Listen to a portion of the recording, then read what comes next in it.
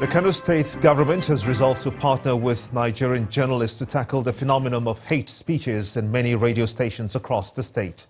Governor Abdullahi Ganduje said although the Nigerian media is doing well in the areas of objectivity and balanced reporting, there is a need for journalists to check the disturbing trend. Journalists from all the states of the Federation, including Abuja, have been meeting in Kano, the state capital, to discuss how the advanced professionalism will take shape in the sector. Our correspondent in Kano State, Idris Jibrin, reports. It was a welcoming atmosphere, with the governor happy to receive members of the Nigeria Union of Journalists. The conference got underway shortly afterwards in the Government House Coronation Hall. The journalists brainstormed on the dangers of hate speech, its impact on the socio-political development of Nigeria and Africa, and how to find a lasting solution to the problem, particularly with regard to political party groups in the country. While freedom of speech is guaranteed by the Nigerian Constitution, the issue has been notably brought to fore with the recent developments in the polity, with the various regional groups clamoring geopolitical interest in Arabic words, particularly through the use of social media platforms, which has inevitably exerted momentous pressure on the fabric that holds the nation together. Issue of hate speech, which only polarizes and divides and undermines the social cohesion of humanity, I must say is of utmost concern for all humanity. Most of the participants condemned hate speeches in the media and asked the NUJ and other stakeholders to be resilient and uncompromising in ensuring objective and professional journalism practice in the country. A lot of unprintable things that circulate in the cyberspace and through the social media will be checked by the strict enforcement of the Cybercrime Act of 2015. As we make progress towards the next bout of elections, the incidences of hate speeches and the fake news may begin to increase. Conference over.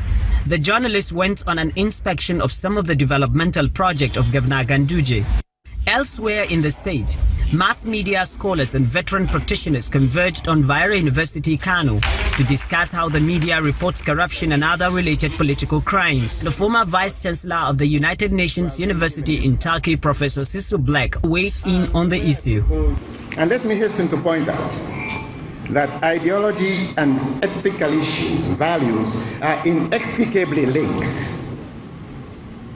I conclude with a proposal on actionable recommendations for a successful pedagogy and praxis of investigative journalism. This was the second in a series of lectures by Bayero University.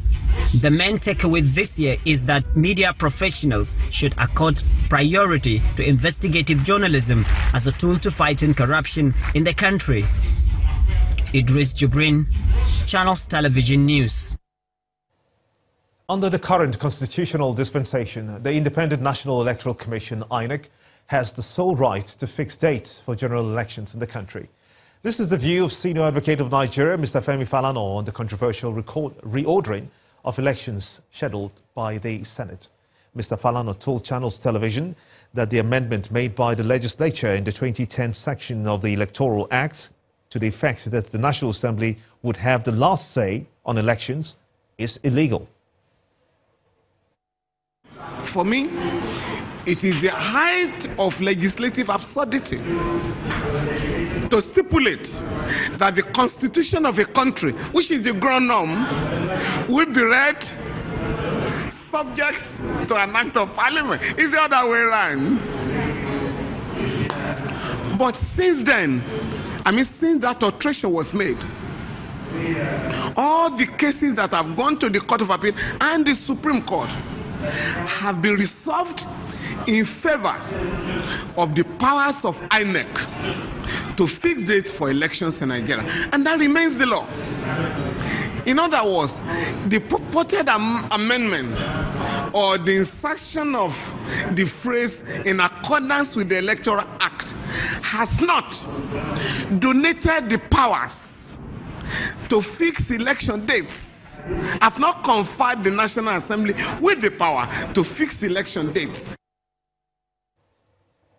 As part of efforts to see through the vision of making Anambra State a tourist center, Governor Willie Obiano has inaugurated a committee to direct the affairs of the Golden Tulip Hotel. The inauguration, which took place at Amobia in Anambra State, has the former governor of the Central Bank of Nigeria, Mr. Charles Soludo, as the chairman of the board, alongside 8 others in the hospitality industry. The board is also expected to see to the effective takeoff of the hotel next month.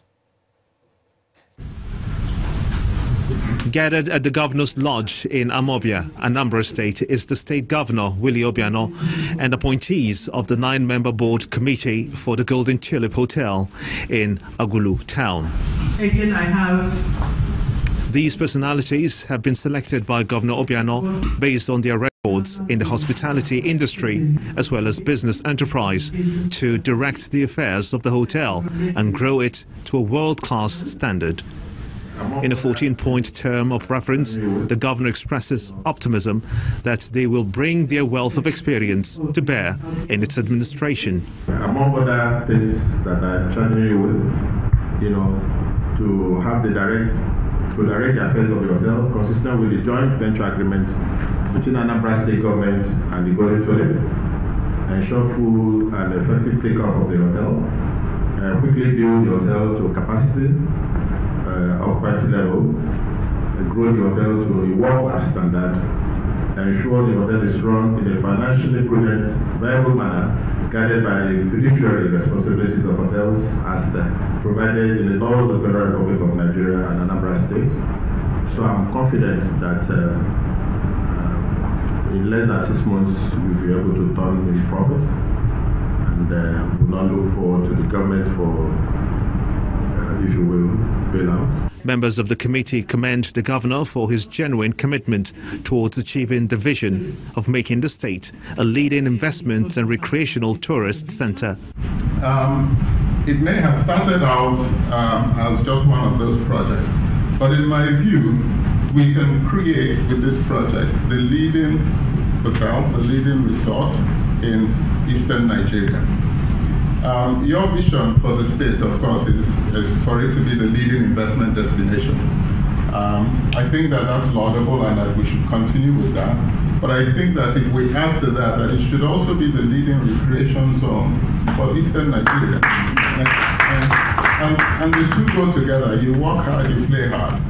With assurances from the board that the state will get its maximum return on investment, the state government is hopeful that the board will hit the ground running and meet its expectations. The Department of Petroleum Resources, the DPR, is moving around states in Nigeria to curb unwholesome practices among oil marketers. While some still sell above the official 145 naira per litre pump price, others resort to hoarding, under-dispensing and other sharp practices. In this report, we look at the activities of the DPR in some parts of the country. Like an elephant in the room, fuel scarcity lingers in Nigeria. And in spite of actions taken by relevant stakeholders, this infamous giant appears immovable. In Imo State, southeast Nigeria, the Department of Petroleum Resources DPR sealed 7 fueling stations that were allegedly hoarding, under-dispensing and selling above regulated pump price. The price range is between 185 and 200 naira per litre, and users who have been at the receiving end lament. Since December last year, so we have been buying fuel 250 naira. By this time, we are buying 179 naira.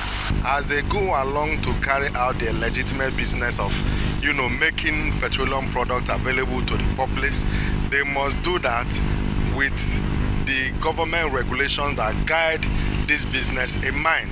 For instance, the PMS will sell for 145. The price has not been changed. It has not been deregulated. where you know you cannot sell for 145, you'd better stop. You better don't buy, because the DPR will not look the other way while the public is ripped off. The Southwest is not exempt from this problem. In Akure, the Ondo State capital, a long queue besieges an NNPC retail station, one of the few places users can get petrol at the approved pump price. The DPR proffers a solution. The mandate is that marketers, irrespective of where you buy, you must sell at the government-regulated price. The cap is 145 naira per litre of PFS.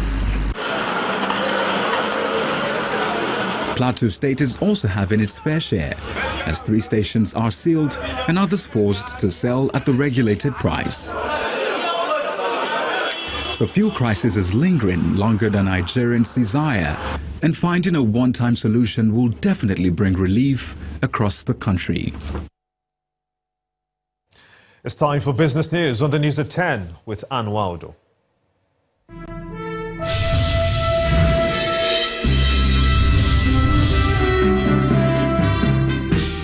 Thanks a lot, Gimba, and welcome to Business News.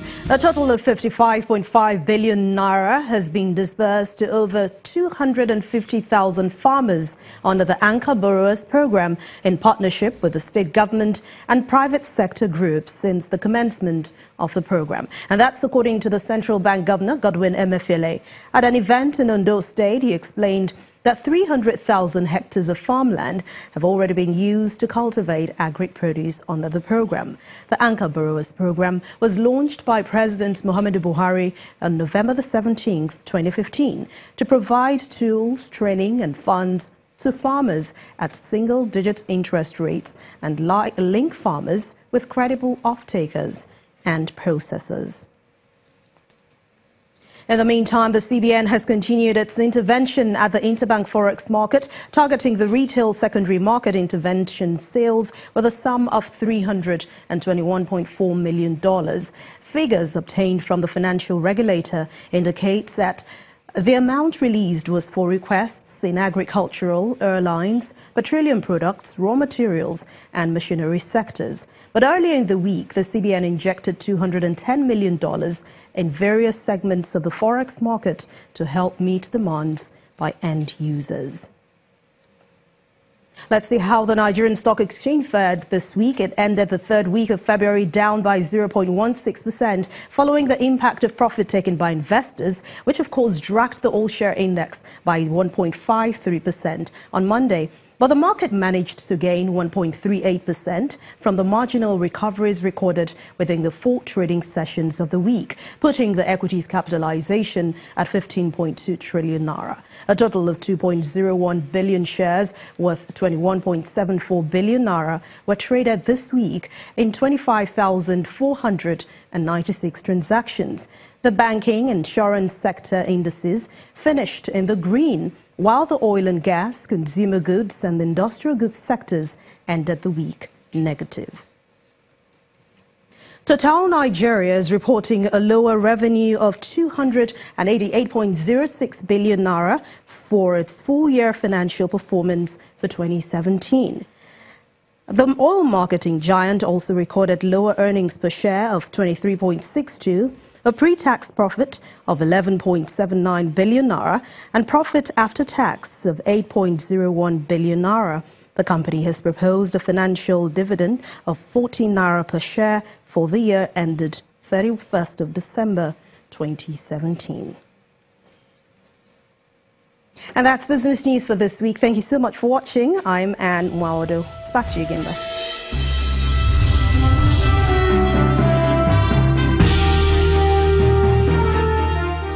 Still ahead on the news at 10, Super Eagles coach Gennett Raw rules out bringing in new players to strengthen his squad for the 2018 World Cup in Russia. That's the sports news. Stay with us.